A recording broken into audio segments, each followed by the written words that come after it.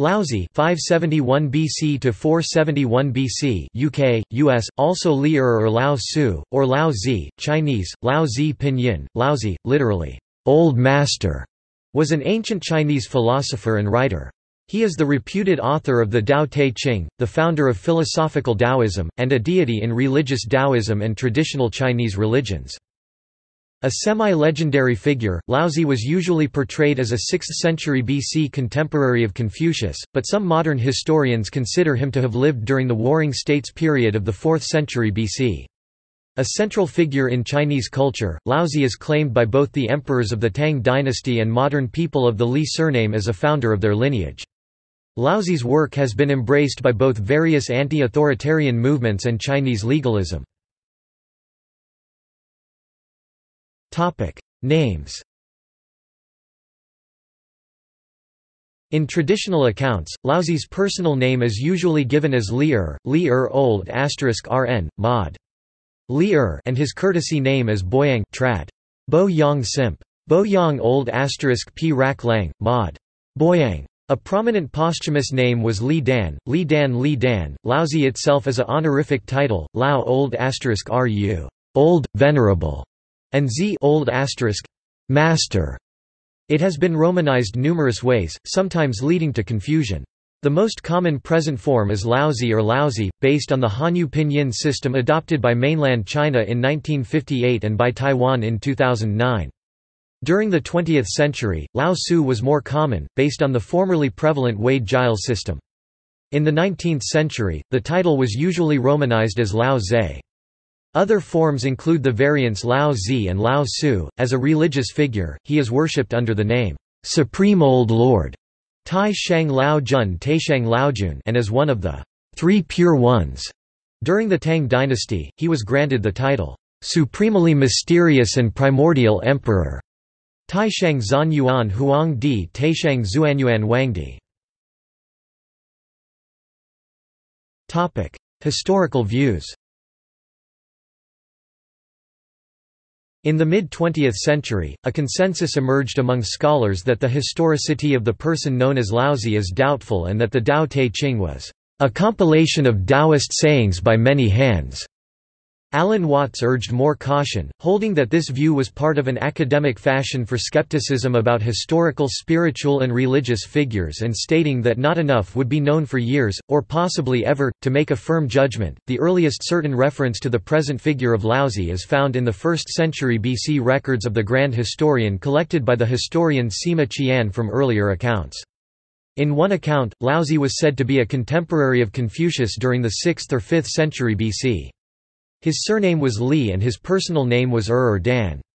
He was an official in the imperial archives and wrote a book in 2 parts before departing to the west. In another, Laozi was a different contemporary of Confucius titled Lao Lazi and wrote a book in 15 parts.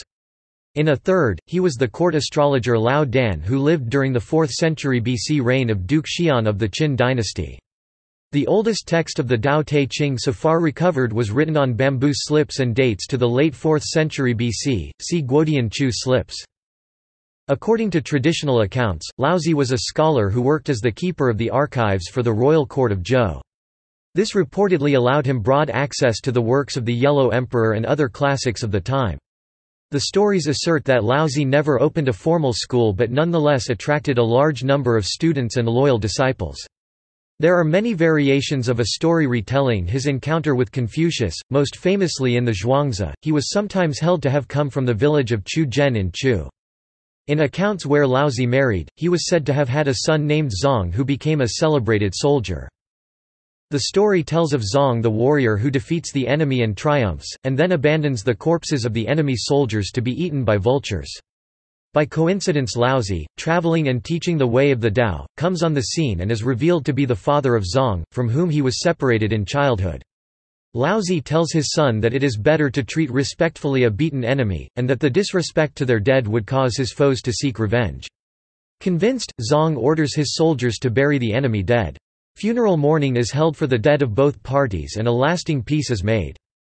Many clans of the Li family trace their descent to Laozi, including the emperors of the Tang dynasty. This family was known as the Longxi Li lineage. Long Shi Li. According to the Simpkinses, while many if not all of these lineages are questionable, they provide a testament to Laozi's impact on Chinese culture. The third story in Sima Qian states that Laozi grew weary of the moral decay of life in Changzhou and noted the kingdom's decline. He ventured west to live as a hermit in the unsettled frontier at the age of 80. At the western gate of the city or kingdom, he was recognized by the guard Yingxi. The sentry asked the old master to record his wisdom for the good of the country before he would be permitted to pass. The text Laozi wrote was said to be the Tao Te Ching, although the present version of the text includes additions from later periods. In some versions of the tale, the sentry was so touched by the work that he became a disciple and left with Laozi, never to be seen again. In others, the old master journeyed all the way to India and was the teacher of Siddhartha Gautama, the Buddha. Others say he was the Buddha himself. A 7th-century work, the Sandong Zunang, Pearly Bag of the Three Caverns, embellished the relationship between Laozi and Yingxi. Laozi pretended to be a farmer when reaching the western gate, but was recognized by Yingxi, who asked to be taught by the great master. Laozi was not satisfied by simply being noticed by the guard and demanded an explanation. Yingxi expressed his deep desire to find the Tao and explained that his long study of astrology allowed him to recognize Laozi's approach. Yingxi was accepted by Laozi as a disciple. This is considered an exemplary interaction between Taoist master and disciple, reflecting the testing a seeker must undergo before being accepted. A would-be adherent is expected to prove his determination and talent, clearly expressing his wishes and showing that he had made progress on his own towards realizing the Tao. The Pearly Bag of the Three Caverns continues the parallel of an adherent's quest. Yingxi received his ordination when Laozi transmitted the Tao Te Ching, along with other texts and precepts, just as Taoist adherents receive a number of methods, teachings and scriptures at ordination. This is only an initial ordination and Yingxi still needed an additional period to perfect his virtue, thus Laozi gave him 3 years to perfect his Tao. Yingxi gave himself over to a full-time devotional life.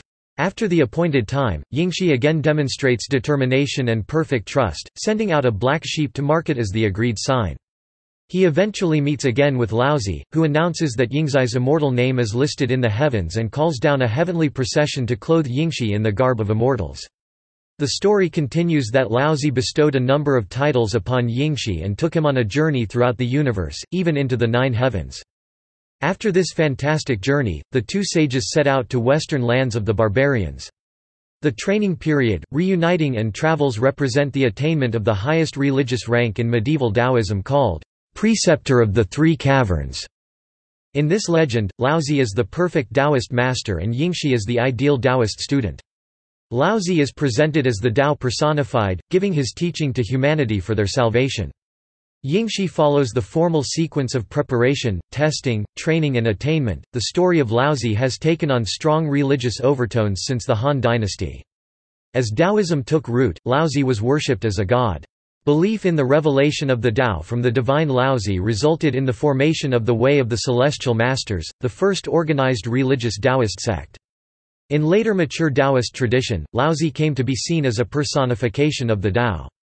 He is said to have undergone numerous transformations and taken on various guises in various incarnations throughout history to initiate the faithful in the way. Religious Taoism often holds that the Old Master did not disappear after writing the Tao Te Ching but rather spent his life traveling and revealing the Tao. Taoist myths state that Laozi was conceived when his mother gazed upon a falling star.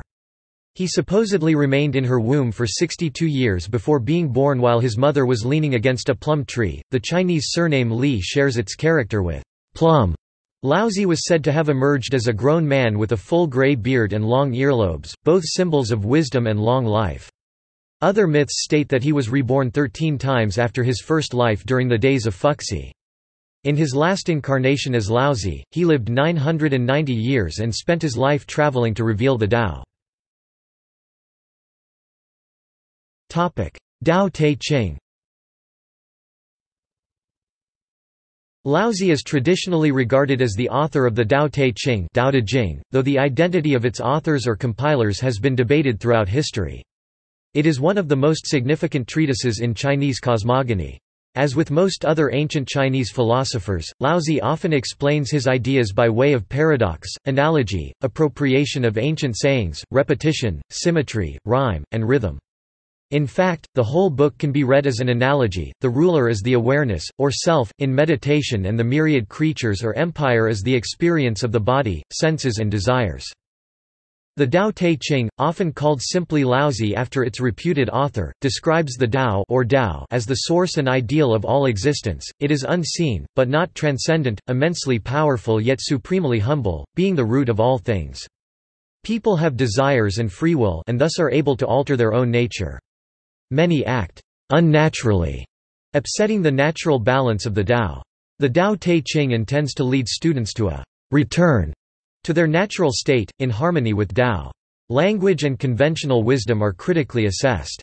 Taoism views them as inherently biased and artificial, widely using paradoxes to sharpen the point. Livia Cohn provides an example of how Laozi encouraged a change in approach, or return to nature, rather than action. Technology may bring about a false sense of progress.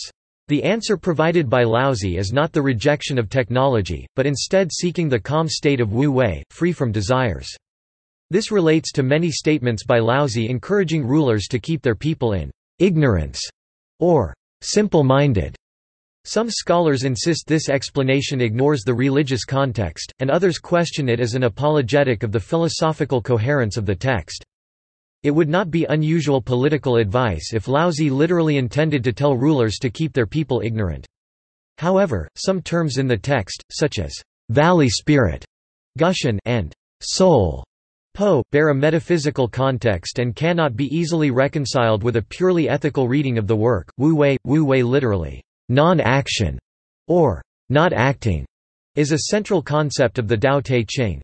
The concept of Wu Wei is multifaceted, and reflected in the word's multiple meanings. Even in English translation, it can mean, not doing anything, not forcing, not acting, in the theatrical sense, creating nothingness, acting spontaneously, and flowing with the moment.